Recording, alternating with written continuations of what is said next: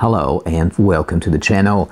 Today I have a Vostok Amphibia for review. I've had this watch for more than a year now, and in this review I will finally replace the stock bracelet with this new one. I will talk about a mysterious and not very well known cousin of this watch, as well as tell you about my ownership experience. So without any further ado, let's get into it.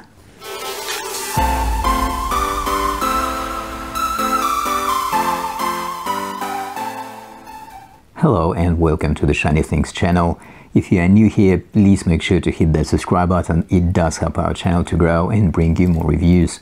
Also, the links to where you can find the watch in this video and other watches that we reviewed in the past are in the description below. Most of us know the story of the Soviet military placing an order with the Chestopol watch factory for a mass-produced diver watch around mid-1960s. As a result, the factory came back with a product that was fairly unique and featured some innovative design decisions. One of the reasons for the innovative design used in this watch, though, came out due to some key requirements that were imposed by the Soviet Ministry of Defense. Probably not in these exact words, but in a nutshell, those requirements were: number one, no purchase or no infringement of foreign patents, and number two, avoid purchasing foreign equipment. Why such requirements were defined for this particular project is not exactly clear. The USSR did purchase foreign licenses around that time, and at times the full production lines. For example, Italian car manufacturer Fiat signed a licensing deal with the Soviet Ministry of Foreign Trade in 1966, which resulted in one of the most popular cars produced in the USSR, Lada, which actually is still going strong today. Close to the watch industry, the chronograph movement 3133, which was used in a number of Soviet watches and still used in some Russian watches like Polyot, Shturmansky and Strela, was in fact manufactured on the machinery for Valjoux 7734 chronograph movement, which was sold to the USSR by the Swiss in the early 1970s. So back to Amphibia, they wanted something unique, and I've got to say Vostok designers didn't disappoint. It is worth mentioning the lead designers for this project were Mikhail Novikov and Vera Belova. So what about that mysterious cousin? The Amphibia watch was meant to be a mass-produced product for the military and later for retail to the civil population. However, for the designated special missions, there was a special variant, or more accurately a special model of this watch, with tougher requirements and more punishing field tests. This special watch was meant for submarine rescue missions and special forces activities, whatever they might be.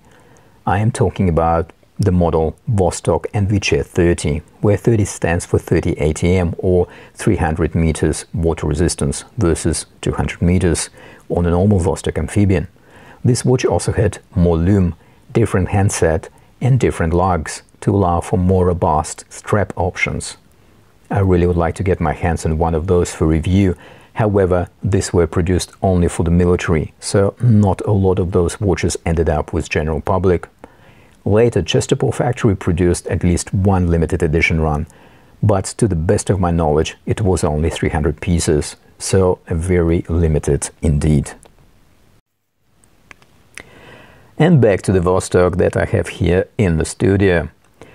Well, you don't buy this watch for accuracy, and you don't buy this watch for exceptional quality, although there is a certain consistent level of quality control applied.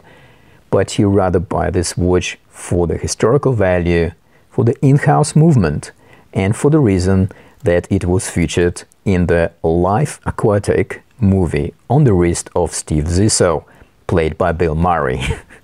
Isn't it amazing how much a product placement can do for a brand?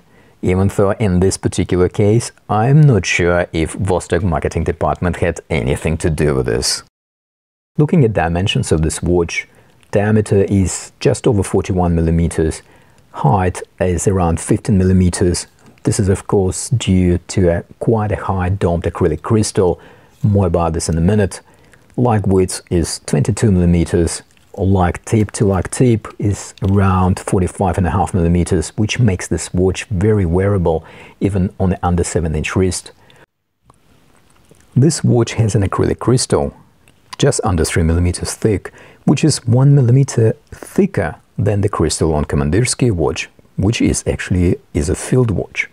Also, even though Commandersky and Amphibia look quite similar, the requirements for machining of the acrylic on the Amphibia watch are higher than on Commandersky to ensure that the edges of the crystal that come into contact with the case are smooth and don't have any micro scratches or micro grooves that would allow the water to get through under pressure. Also, interesting feature of the crystal is its curvature. Not only it gives that nice domed effect that results in a dial distortion under certain viewing angle, it actually serves the purpose of allowing the crystal to flex under the water pressure and flatten out ever so slightly, but without touching the hands. In regards to the dials, there is a really crazy choice of dials for this watch. If you look at Meronome, which I believe is an official factory outlet shop, you can choose from the popular Scuba Dude to more buttoned-up dials like this one that I went for. Or if you're into some bizarre US/USSR military aesthetics, try out this special edition produced for US military. Yes, it does say developed in USSR at the bottom of the dial. Most dials are very legible. There is lume, and it's not super luminova by no means. However, in my opinion, it performs better than most under $100 watches on AliExpress. Looking at the bezel, a lot of reviewers are very diplomatic about it. Frankly, I think it's pretty much useless. Egg timer at best. There is no lume or even a lume peep. The bezel is not unidirectional and can be very easily accidentally moved from a set position, which basically makes it not suitable for diving. Let's face it though, these days divers would use specialized equipment anyway, rather than any so-called desk divers' watches. On a brighter note, luckily there are a bunch of aftermarket bezels to choose from if you want to replace the stock one. This watch features what is known as ministry case. It has decent stainless steel construction and polish. Due to the domed acrylic crystal, the case is quite thick. The case back is specific to Amphibia. Again, it is thicker than one on Commandersky, which is a field watch, as I mentioned before, even though they might look pretty much the same. The case back reads water resistant at 200 meters, shock resistant or anti-shock, Amphibia, and automatic. The screw-down ring is used rather than the screw-down case, which allows for the case back to push against the case seal under pressure, which has an effect of the more pressure is applied, the better is the watch waterproofing.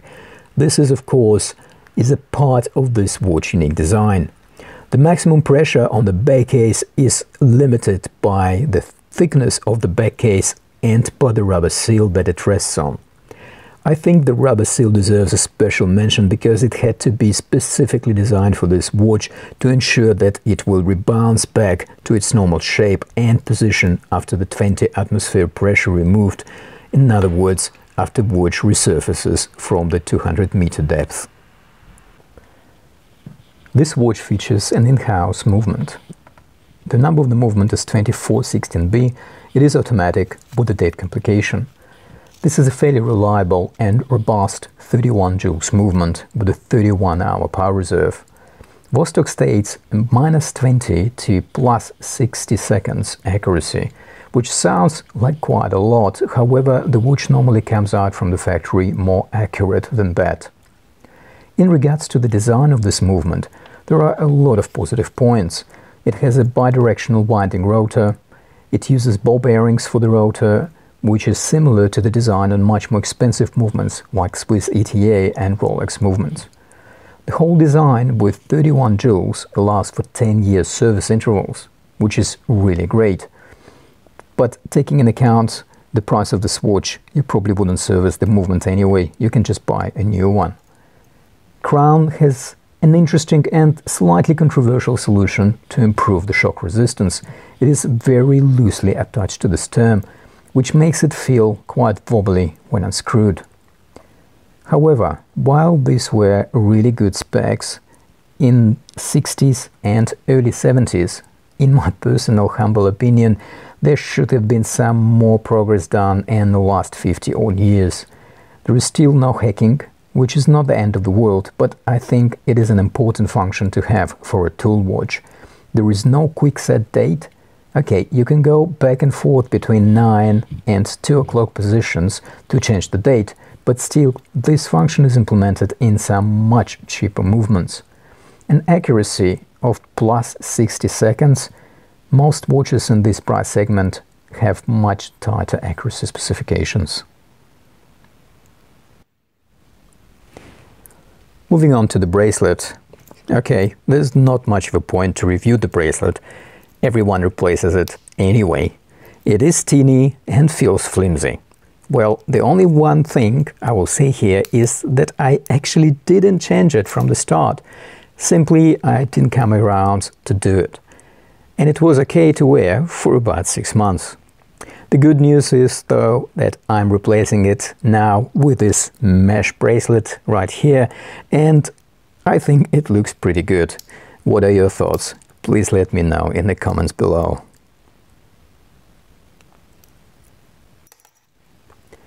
The watch wears quite comfortably, and I think this is due to the cushion type case and also short light distance of 45.5 millimeters, as you can see here on my just over 7-inch wrist.